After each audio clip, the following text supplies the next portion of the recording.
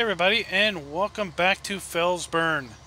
It is another day, and well, we don't have oats to harvest, but somebody else does. I have taken on an oat harvest contract with one goal in mind. Well, I guess two goals in mind. First goal, satisfy the contract, and then take any leftover oats for myself. Second goal, see if I can bale the straw that's on the field before I complete the contract. If I can do that, then we're getting ourselves some horses. If I can't do that, well, then we have some oats, we've got some hay, and we just need to wait around for some straw. We need to head over here to field 16, which is just around this bend. As you can see, our bank balance has jumped up a nice little bit. We had a fair bit of contract work yesterday after I left you guys. We went around and basically fertilized, I don't know, 6-7 fields. Fertilized a couple more fields this morning, and basically made maybe 40 grand off of that deal, because I went and filled up our fertilizer spreader with fertilizer. I think it knocked our bank income down to about 55,000 or so. And at that point, we went around and started doing our contracts to fertilize these fields. And before I know it, we were up to around $90,000. In fact, I think when we went to bed last night, we had a good $92,000.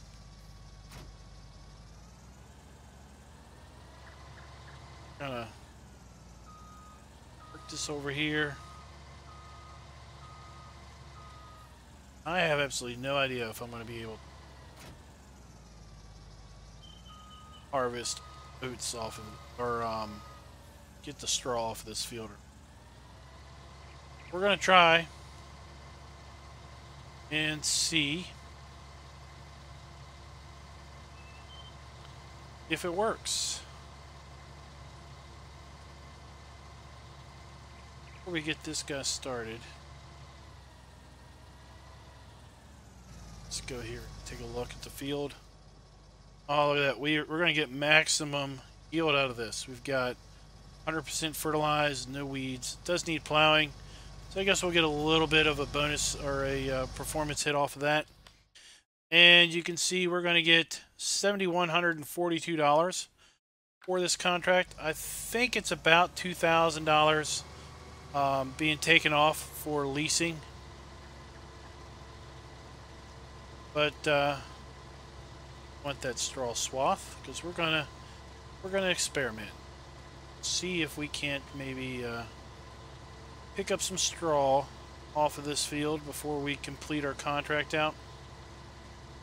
And if we can, then we'll get our oats a little bit, or we'll get our horses a little bit sooner than initially expected.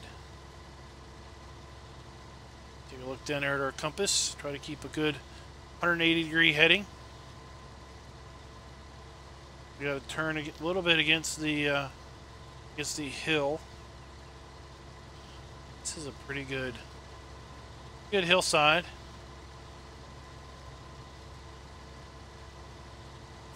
I see we have to take the product all the way to the southwest area of the map.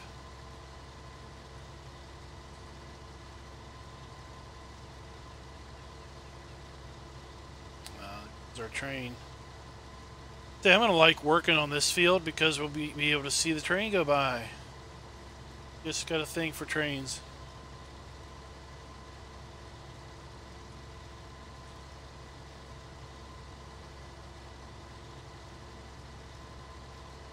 So today marked the very first day that mods that were not associated with giants were released in the mod hub.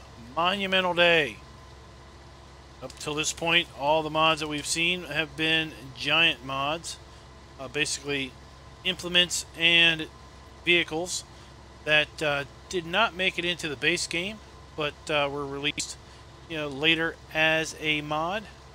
And today we got to see just a few mods that were submitted by modders, not giants, get released into the mod hub, which is just absolutely fabulous.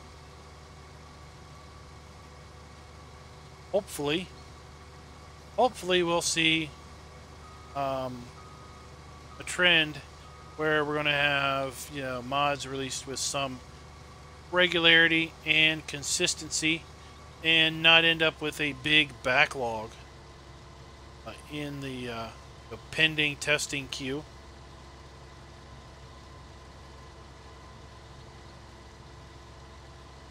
That's where things start running into problems, is when they start kicking things back multiple times for issues. And in 17, what I understood, lots of the feedback that they got or that was given with respect to what they were kicking back was less than optimal feedback, meaning that it wasn't overly clear what the real issue was or how to correct the issue.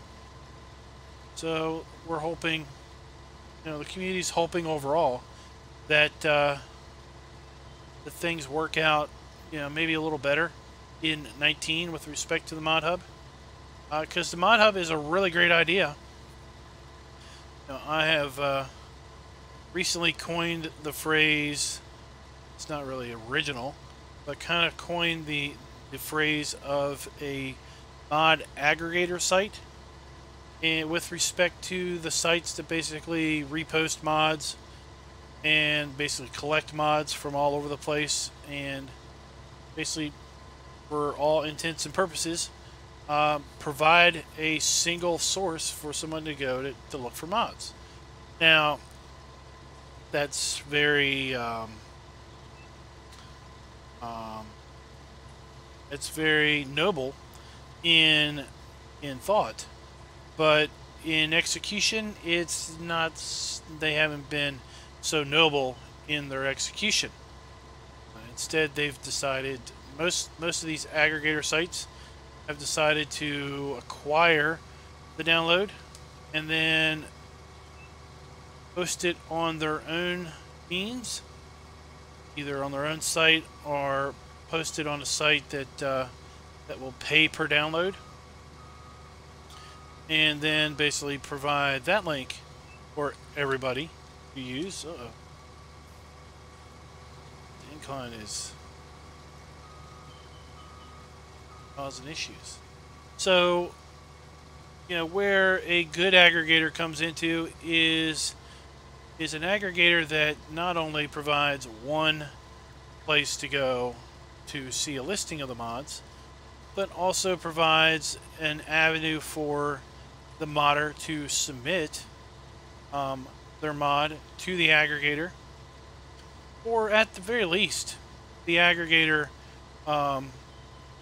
doesn't download the mod, upload it to their own servers, and provide it for download, but links back to wherever the mod hoster the modder put it. At the very least, because then I can go to one place and find the mod, and two, I can be fairly confident that I'm getting the real deal mod and not some who knows what file posing as the mod, and be a little bit confident that I'm getting the current version. I'm getting the version that the modder wants me to have, from the standpoint of, it's been tested, it's been demonstrated to probably be a working order and everything. And then I won't have the risk of downloading a crazy mod that has been either converted or something that is malicious, that's simply been named to pose as a mod, with the intention of having someone download it with wishful, hopeful thinking that they're getting something that they've been longing for to be converted over, yet it just doesn't make it.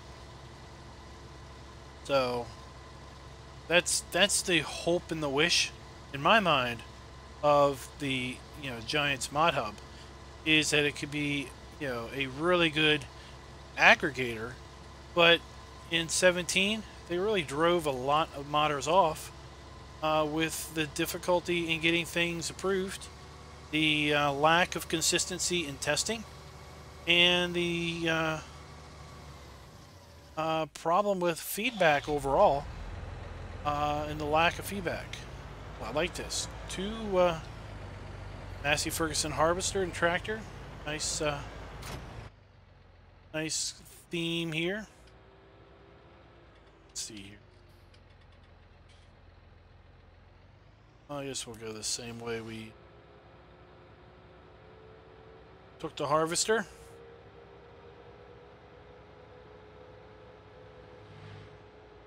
I want to thank everybody for the great feedback and comments that you gave on my discussion, one-way discussion. It wasn't a lecture, but it was just more of a just me speaking facts, or speaking what I think are facts, speaking my views with respect to where I get mods from and why I'm linking to certain sites. Thank you for that feedback, everyone that's provided comments in there. Glad to see lots of folks were appreciative of that video. I was kind of expecting to get some pretty critical comments back, but I was glad to see that were very minimalized. And if that video's helped out one or two folks, then it was well worth the time to record and produce and post. Thank you, everybody. So I'm going to enter into a bit of a time elapse and catch you guys on the other side of this field.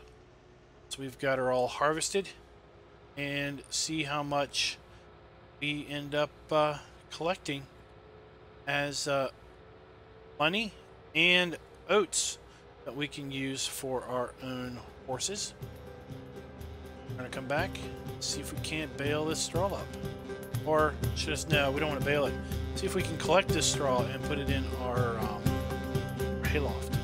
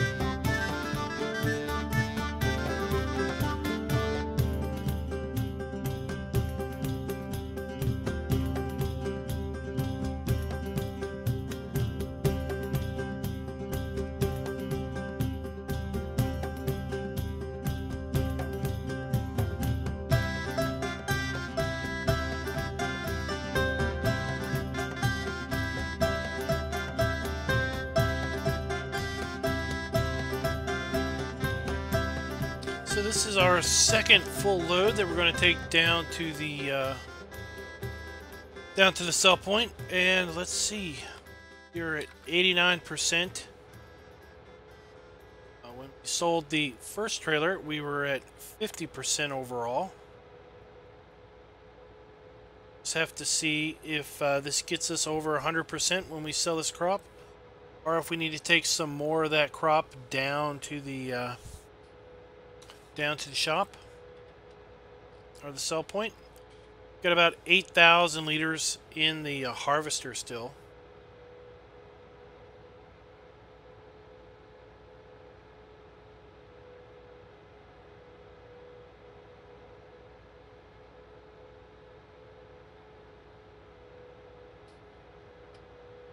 Didn't take too terribly long. It looked like it was about an hour on the harvester lease timer or engine timer. Took about an hour to get that field harvested. But in the time lapse, it just felt like just a few minutes.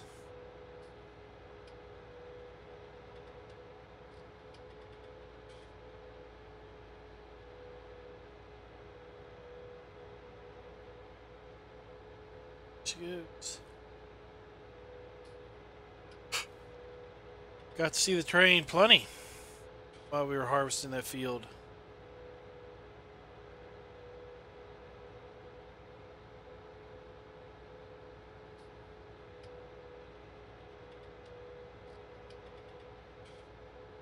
Saw another big fertilized contract, $7,000.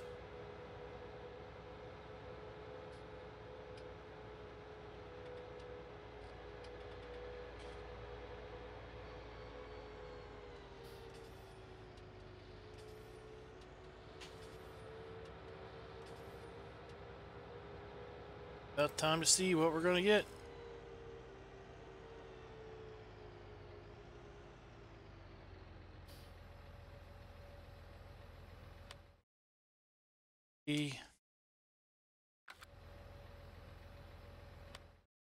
Three.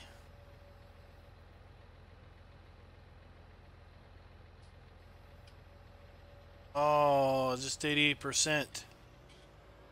Oh. Let's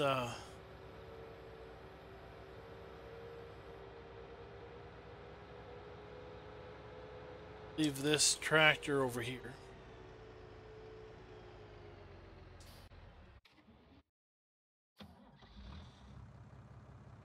And let's see here. Let's get our trailer.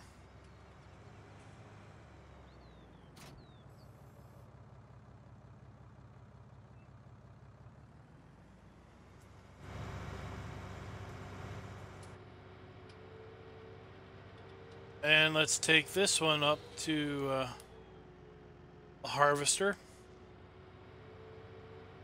And we'll unload the grain into this trailer and drive on back up to the sell point.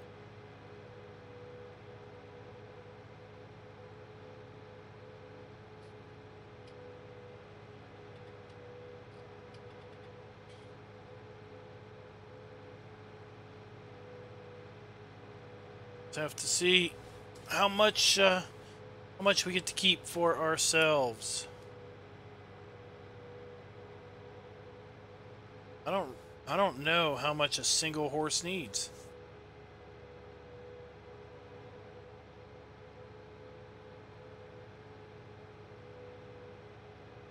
Didn't do that assessment very well when I did the horse how-to video.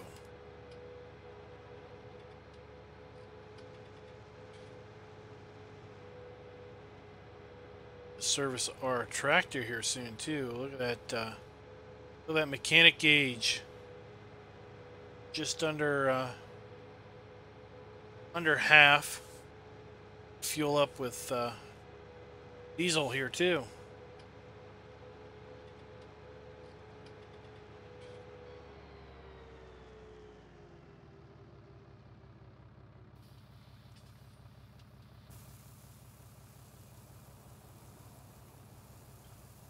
All right. I hope this trailer holds the whole thing.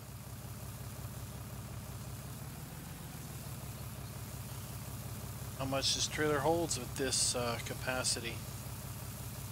This is the 12,000 liter capacity, or if it's a lower level.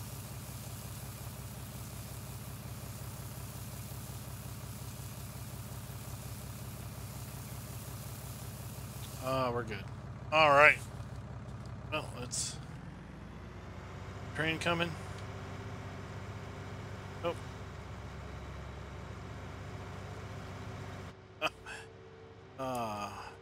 17. The tracks weren't that pronounced.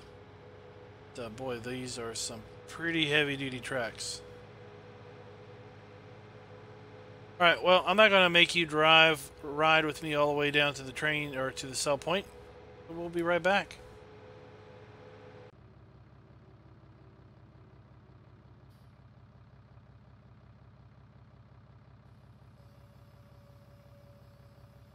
We're going to sell until we see contract complete up there. All right, contract finished. We're not going to complete it yet. We got 3,187 liters of oats to our name.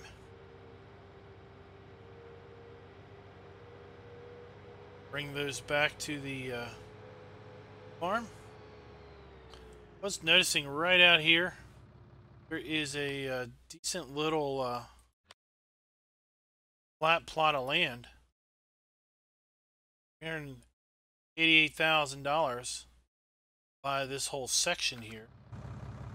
I don't know how much of it's usable. Nice little flat spot there, though.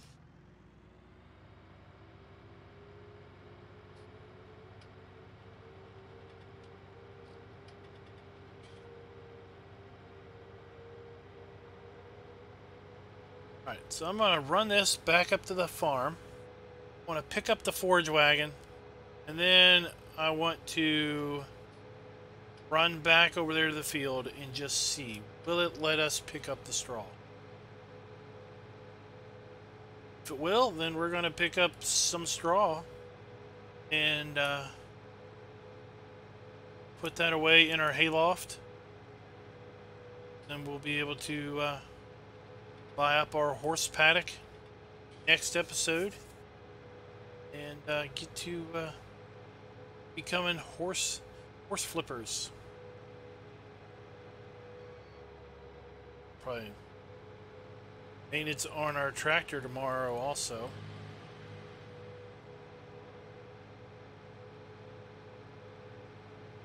Pick up all of that straw. We're going to be putting quite a number of trips on the tractor, I think.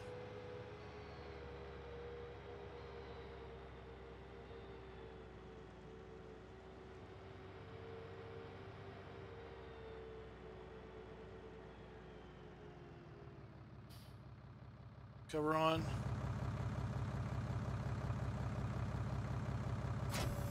Must have not bought a cover.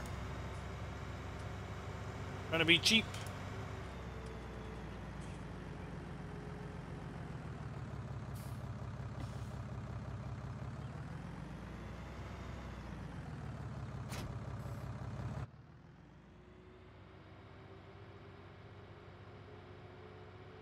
Alright, so for those of you that have already done this experiment, telling me, of course it's going to work, or you're telling me, no, it's not going to work. Stupid fool, why are you even trying? Well, I don't know. We're going to find out. If this strategy's too terrible bad. Oh, no. That's a potato harvest. I am not doing that pull behind it. Not going to be lured into some big payoff. That took a potato hunt forever.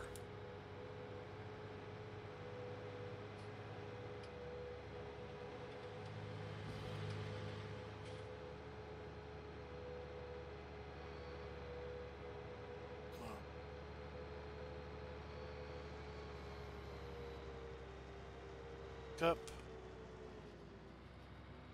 On.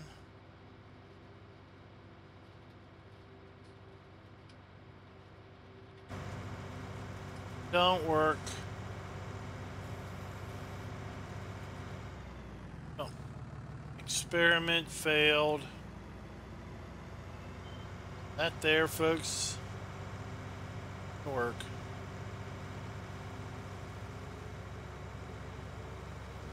Figure out how to get scroll some other way. That. Let's go here. Complete out the contract. There, look. No. Not going to do that. What's that field we were looking? Not going to take the bait, buddy. Get another we can get $5,600 if we fertilize field 14 here. Did that one already this morning. Field 10, we can get $7,500 for fertilizing that field.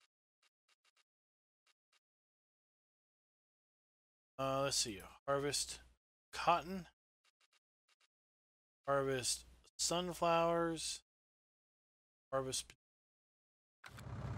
Oh, no more oat harvesting contracts for now. Got a little bit of oats. I don't know why I was thinking we would be able to afford that silo. My gosh, that silo is insane.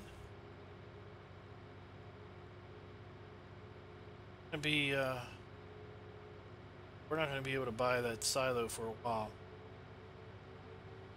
Trailer is pretty much occupied with oats. Much stuck. So we poured the oats on the ground. We're going to have to no longer count on being able to use that trailer for anything else. Get our horse paddock and our horses.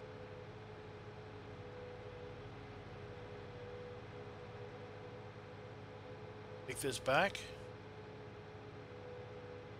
Say thank you guys for watching. If you liked the video, please go ahead and click that like button.